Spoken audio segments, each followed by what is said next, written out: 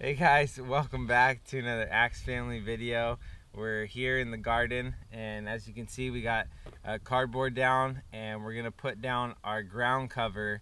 It's landscape plastic woven fabric material, and we have a sweet way of how to cut it so that it won't fray over a long period of time. So stick around and we'll show you in a sec.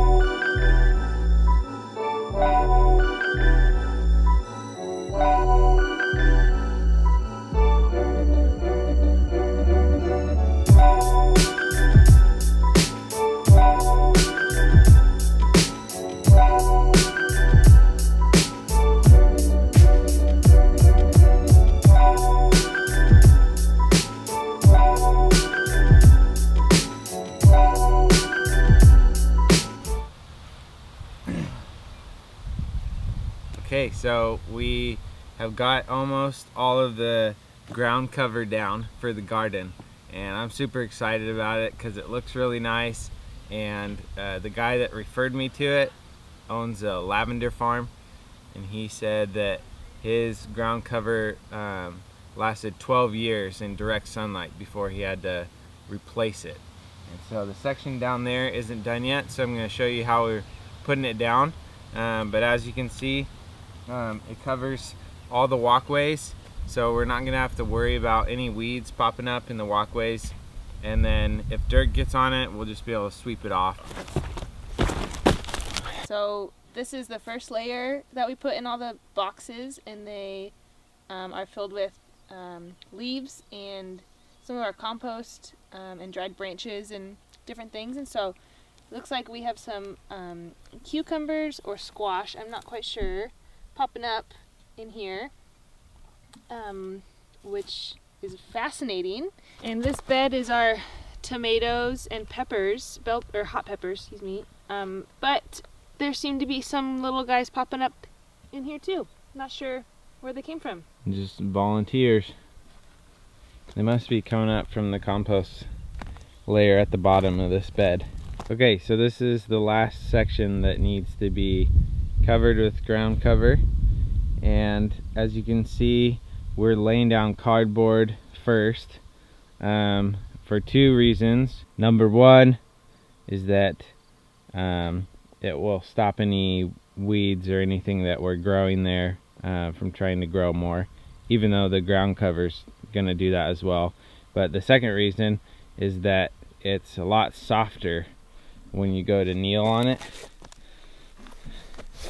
Like there's cardboard below this, and when you kneel on that, there were lots of like little rocks and stuff before, and if we just put this material right over the rocks, then you could feel the rocks. So the cardboard gives you a little pad to kneel on. So we need to measure this section and figure out what lengths we need, and then we'll cut it. We figured out a pretty sweet method of how to cut the landscape fabric, the ground cover fabric, so that it won't fray, and use a torch, and I'll show you guys how we do that.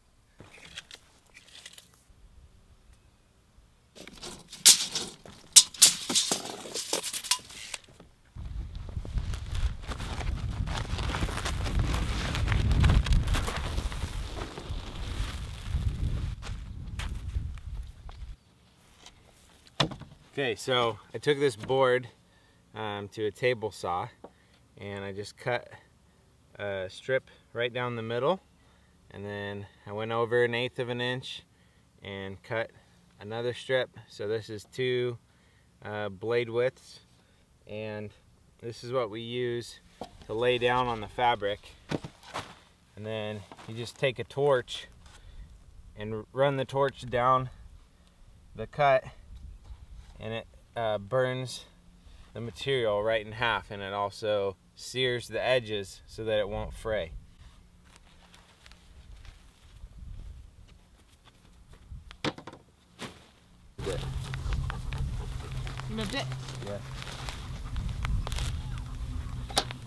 Good? Yeah. Good. Good? Yeah. Well.